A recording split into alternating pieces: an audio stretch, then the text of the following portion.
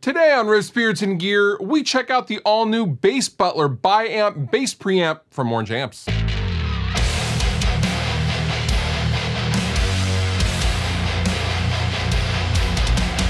For many years, a common practice with bass players is to use a clean bass guitar signal, and then under that, mix it with a dirty channel from a guitar amp, often the same amps that the band's guitarists are using for cohesiveness and for some grit on the bass tone and overall glue. This is a common practice in the post-production world. As a mix engineer, this is almost the standard for any rock, hard rock, or metal bass guitar track. But often, if you wanted to get that sound in real life, that would take multiple DI boxes, splitters, and multiple amp setups. Well, Orange has boiled that all down into the Bass Butler.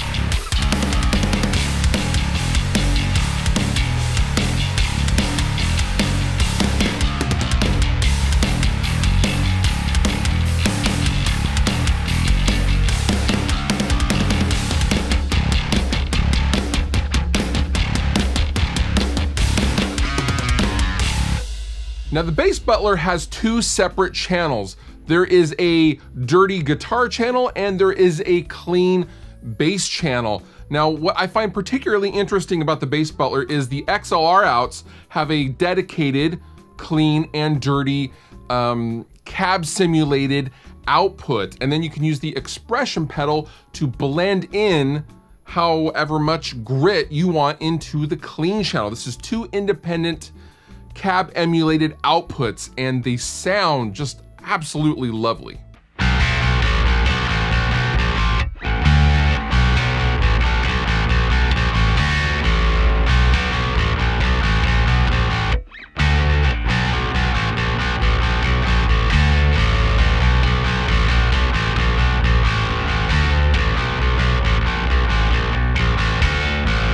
Now, if you want to run the Bass Butler as a more traditional preamp, you can use the instrument input and then go to the amp output, the 1/4 inch output, and then go into a power amp or in front of another bass amp or something like that. But I will note that this is best utilized using the XLR outs, the dedicated outputs for each channel. I found this to have maximum versatility and sonic quality, and I didn't want to leave that spot.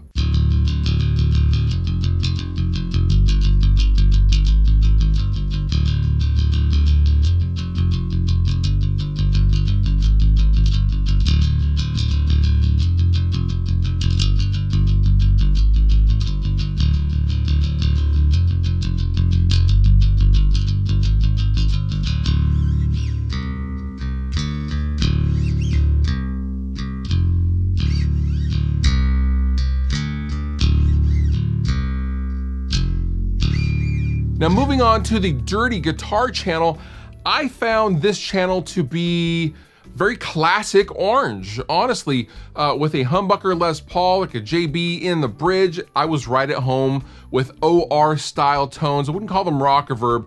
They're more 70s, 80s kind of crunch that you would find in older Orange amplifiers. And it wasn't harsh.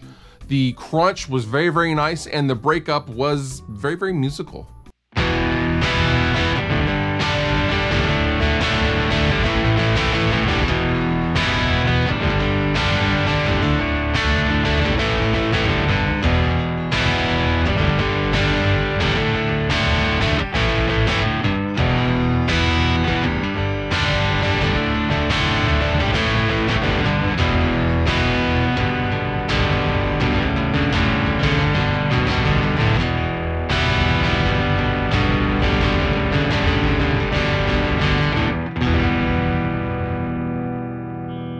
Now the clean channel is a no frills, no gimmick kind of affair. It has volume, top end, low end, and a compressor. Now this is a pretty aggressive compressor. Also the clean channel Volume is very, very loud and aggressive. I never ever got past 9 o'clock on the thing. So just be warned, if you have a loud ass bass with active pickups or something like that, this is the pedal for you.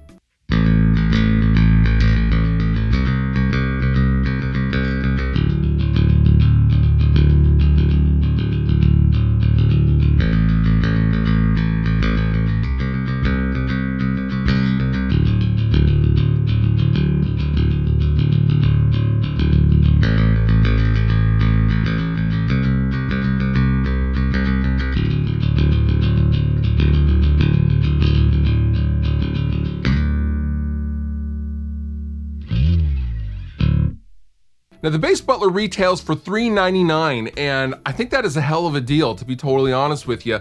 Normally, to get this kind of tone live, you either have to have, you know, some kind of a processor or a bunch of splitters, like I mentioned before at the top of this video.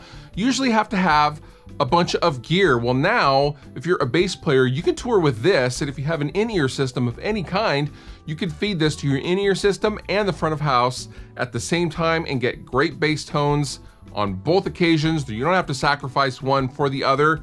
This is a lot of damn fun, and yeah, there's not much more I can say about it. It was just a lot of fun to play, and it sounded good with guitar and bass alike. So if you definitely are into that kind of thing, definitely check out the Orange Bass Butler. All the pickable links down below in the description. You've been wonderful. I've been Fluff. Thank you so much for watching, and I'll see you next time. Video's over. I hope it was good. I mean, if it wasn't good, I apologize. But if it was good, you're welcome.